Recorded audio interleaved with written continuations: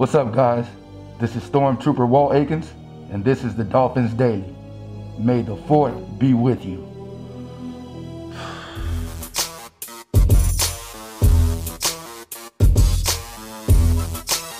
Pop culture around the world was changed forever when the first Star Wars movie was released in September of 1977.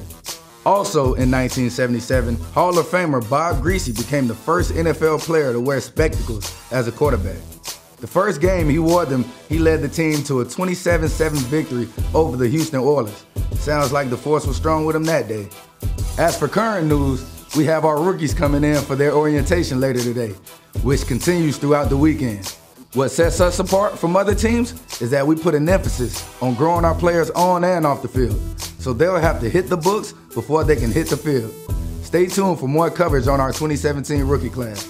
Right now, the rest of us are in the second phase of our off-season conditioning, which continues until May 19th.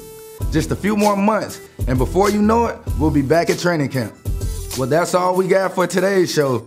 May the 4th be with you to all our Dolphins and Star Wars fans out there.